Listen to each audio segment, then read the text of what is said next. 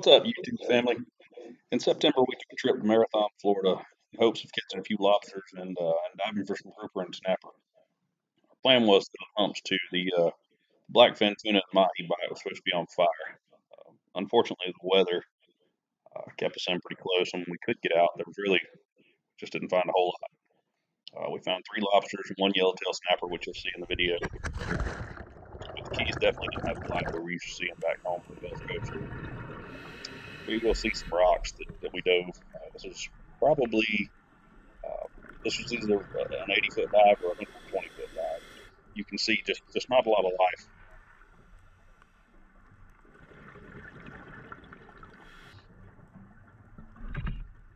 You can see a little hog snapper there, but really nothing major. Not a lot of bait. Kind of like a desert.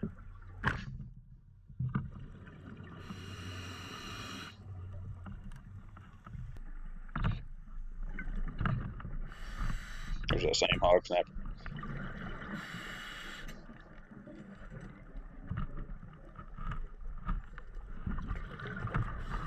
Really nice bottom, really nice rocks, but just not a whole lot of life.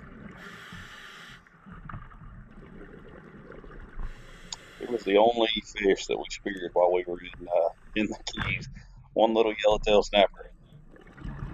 This is back home, so our first dive after vacation. You can see the difference. Look at all the life and all the bait. Just crazy the difference in the two places. Water clarity is not quite as good as it is in the Keys, but the fishing made up for it.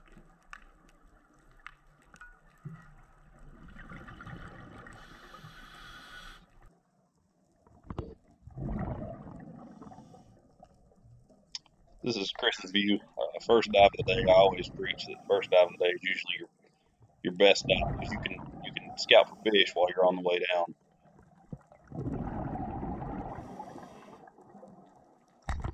Chris takes a shot at a really nice hog snapper on this one and misses. He gets another opportunity.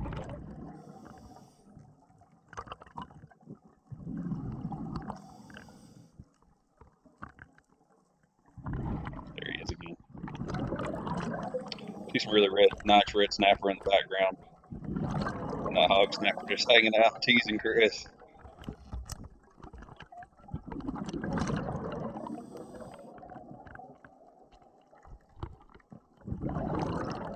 This is one of my favorite spots to dive. If you ever hear me talk about big rock or good bottom numbers, this is just a big group of numbers that we've got out there. And it's all pretty good sized rocks. Got holes, Swiss cheese bottom.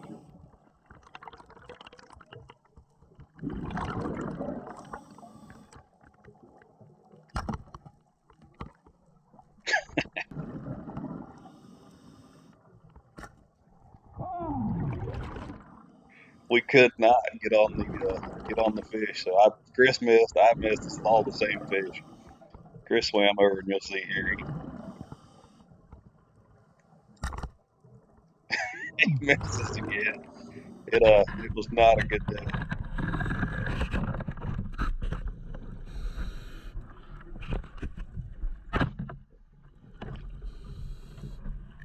We just could not connect with this fish. You'll see in the video here. Chris finally swims over and knocks him out, but it was rough chasing this one fish around.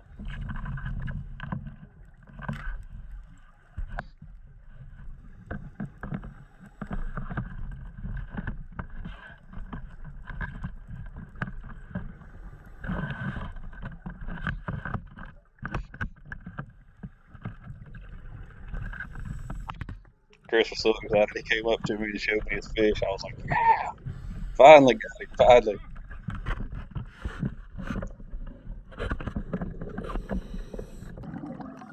This is same fish, but Chris is good.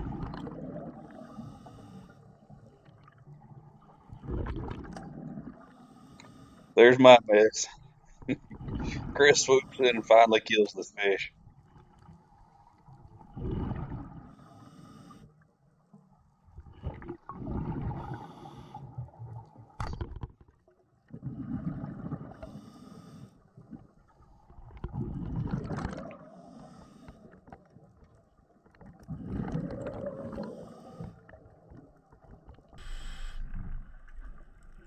So this was the big fish of the day. There's always There's always one big fish, and this was it.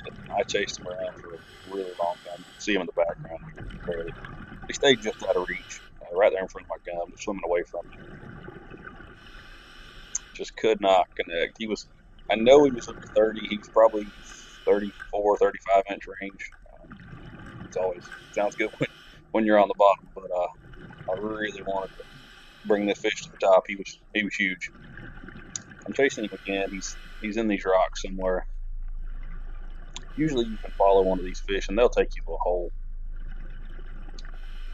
You try to stay slow, try to stay calm. Eventually, most of the time they'll give you an opportunity. Unfortunately, this fish never did. You can see a small grouper here. I knew he was in that hole where my light's at.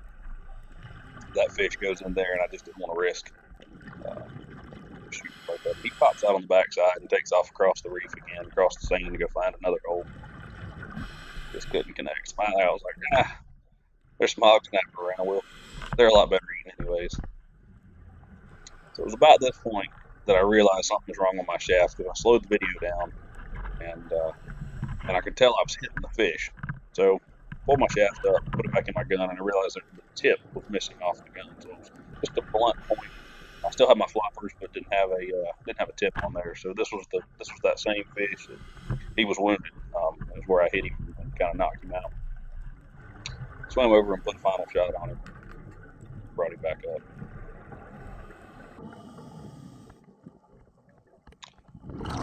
This video I was just showing Chris that some of your best fish are right around you when you are fooling with your gun. This fish stayed here for over 2 minutes, just checking Chris out while he was trying to reload. Kind of got tangled up in the line there. It's a pretty nice hog snapper in that hole. Comes running out. Pretty good chase on this one.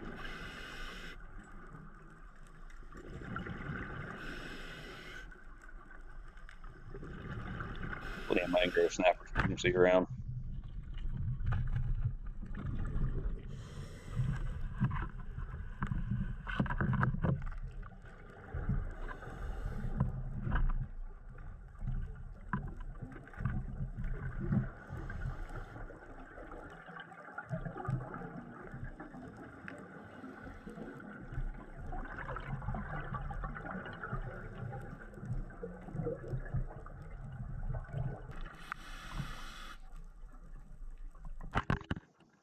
Pretty nice hog snapper there, big male.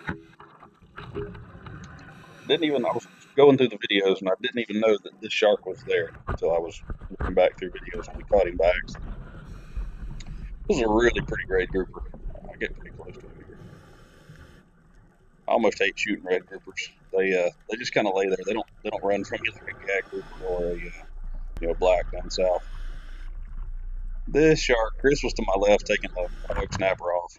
And this shark was a little too close for comfort. Didn't shoot him, just kind of poked him and get him loose. He had stuck around for far too long. Here you'll see something we don't see very often. It's a guitar fish. So you can see him right there in front of my gun. Kind of touched him a little bit, get him to move, get off some better footage. But pretty cool, pretty neat fish.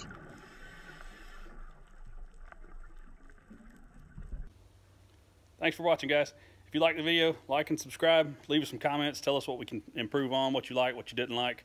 And we'll see you soon.